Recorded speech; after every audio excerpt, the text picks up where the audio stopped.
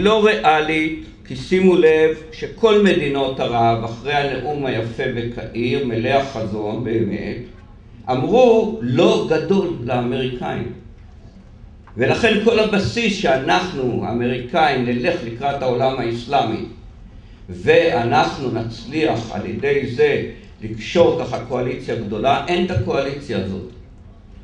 באשר לעניין הישראלי-פלסטיני, אני בא ככה לכאן הישר מבוסטון, אז תראו לכם שגם בארצות הברית מתחילה לחלחל ההבנה שבעולם כולו יש 4 או 5 אנשים שבאמת מאמינים שעם עוד קצת גמישות וישיבה למשא ומתן להסדר קבע מחכה לנו הסכם שלום מעבר לפינה.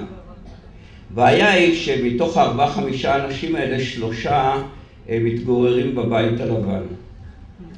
אנחנו לא נלך נגד המדיניות הזאת, כפי שאתם רואים את המדיניות של ישראל, אבל לחשוב שמסתתר פה עושר ענקי, רק טיפה נצליח להביא את הפלסטינים, שהפרטנר המדובר לא מוכן אפילו לשבת למשא ומתן רגיל ללא תנאים. ולכן המדיניות הזאת לא תצלח. ישראל נמצאת היום במערכה ביטחונית, מדינית, יותר נכון להגיד מדינית ביטחונית, שמורכבת מהמשך של איום טרור וטרור מעשי, מאז 9/11, מאז 11, מה? כן, אני יודע לתרגם, כן. מאז ה-11 בספטמבר עד עכשיו, לא היה בצפון אמריקה פיגוע טרור אחד. בישראל היו באותה תקופה למעלה מ-30,000 פיגועי טרור. ואני לא סופר אבנים שיכולות להרוג אנשים. זה מצב שמדינה צריכה להילחם בטרור אפקטיבית וללא פשרות. יש לנו גם את האיום בהתגרענות של איראן שהזכרנו, וגם מסע לדלגיטימציה שלנו שנאבקים על הזכויות הבסיסיות. אומרים צדיק באמונתו יחיה, קודם כל צריך לחיות. ולסיכום ולפרק האחרון, עד עכשיו אמרנו פחות או יותר מה זה עושה לנו, דבר שאנחנו אוהבים להרחיב עליו תמיד.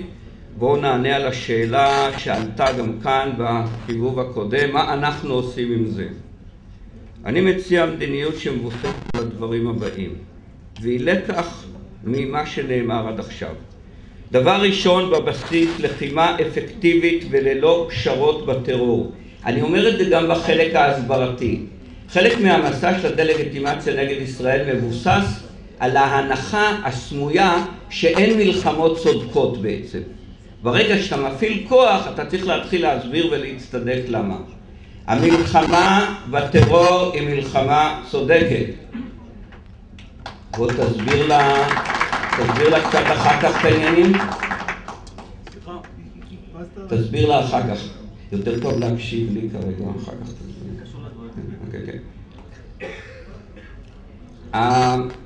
המלחמה בטרור היא מלחמה צודקת. היא לא חסרת גבולות, היא לא ללא עקרונות וערכים, אבל היא בבסיסה מלחמה צודקת.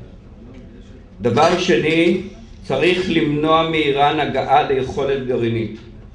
כיוון שהאמריקאים בחרו במדיניות של הידברות, של אינגייג'מנט, צריך להעביר את זה בלחץ שלנו מה שיותר מהר לסנקציות, וצריך להכין כאפשרות אחרונה ובלית ברירה מכה צבאית ישראלית. זה לא דבר פשוט, זאת החלטה כבדה, אין גם צורך לפתח אותה יותר מדי בדיבורים, אבל כיוון שאנחנו מדברים כאן על זה, כן, התשובה היא שצריך להכין אפשרות כזאת. אפשרות כזאת יכולה גם, אם היא מוכנה כמו שצריך, לקנות זמן, וכפי שראינו בקורבו סירק, שזה לא אותו מקרה נכון, לפעמים לקנות זמן קונה הרבה זמן. ודבר שני, היא לפחות יכולה לעשות בצורה שאנחנו כמדינה אחראית, שנוקטת במדיניות של עמימות ובצדק, יכולה לגרום למצב כזה שהעולם שיושב ולא עושה כלום יבין שאי אפשר להמשיך לשבת בחיבוק ידיים שמתהווה איום כזה. דבר שלישי, לא ליפול בפח של משא ומתן עם סוריה. זה לא אינטרס ישראלי, לא ברמה הערכית ולא ברמה המעשית. למה? קודם כל זה לא יעשה את הקרוב מתוק. מי שחושב שיהיה הסדר עם סוריה שניתן להגיע בו על השגה, עם מחירה וכולי, וזה ישנה את התמונה טועה. הרי מה הבעיה שלנו עם סוריה? אחד, שסוריה מארחת ותומכת בארגוני טרור. שניים, שסוריה היא תחנה מרכזית בציר הרשע מאיראן דרך דמשק לידי החיזבאללה בלבנון. ושלוש, שסוריה תומכת בחיזבאללה עד כדי השתלטות על לבנון כמאחז נגדנו.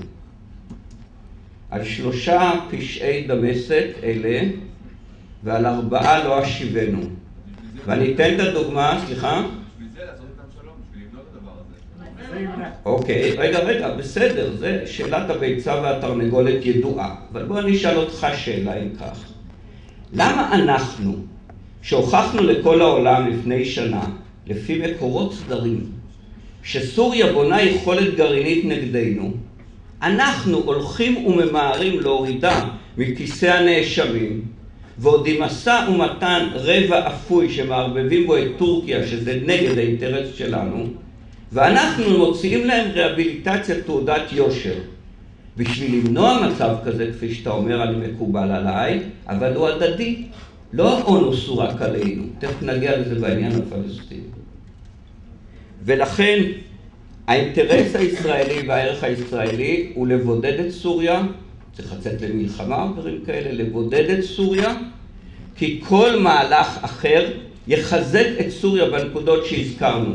הם לא ינתקו את יחסיהם עם איראן, הם לא יפסיקו להשתלט על לבנון, ואנחנו נצא מזה עם אויב שהיום הוא מוחלש, נצא עם אויב מחוזק. אין בזה שום היגיון. ומי שחושב שאיזשהו הסדר עם סוריה יביא פתאום, יקרין על כל המזרח התיכון וישנה את התמונה, זה דורש הוכחה. אני לא ראיתי את זה קורה בשום מקום אחר. לא, המבצע ממצרים לא יקרין לשום דבר אחר. הוא נכס אסטרטגי בינינו לבין מצרים, צריך לשמר אותו. אני הייתי חלק ממנו, אני חושב שהוא חשוב מאוד. אני הייתי מי שחתם בלילה את ההסכם שלום עם הירדנים. זה לכשעצמו לא פתר את הסוגיה הפלסטינית, לא פתר את הבעיה הסורית, וגם ההפך הוא לא נכון. מי שחושב שסוריה במין משא ומתן כזה לא יהיה לה דרישות לגבי ירושלים, טועה.